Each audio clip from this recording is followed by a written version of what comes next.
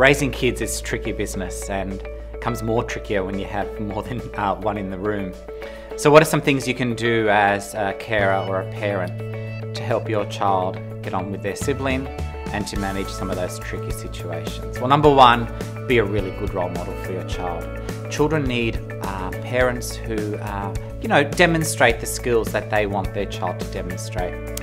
The other thing is, you don't shut the stable door once the horse has bolted. So you've got to teach your child over a period of time how to deal with difficult situations with their siblings, like not sharing or not getting on in a situation where they want to watch a particular show. What you can do is coach your child through that. Give them real life examples and practical examples on how to deal with those situations. See, with all best planning, things still don't go the way we want as parents. So it's always really important to remain calm as a parent.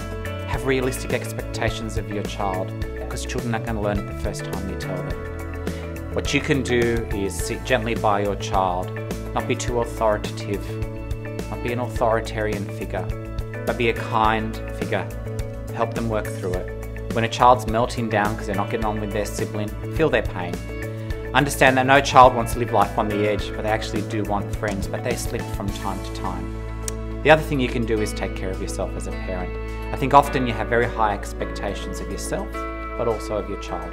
These children have been around for a couple of years, so they're going to naturally slip up. And this doesn't mean you're not good at parenting. It just means we're all practicing. As children are practicing how to get on, you're practicing how to be a parent. The other thing I'd tell parents is just enjoy the ride.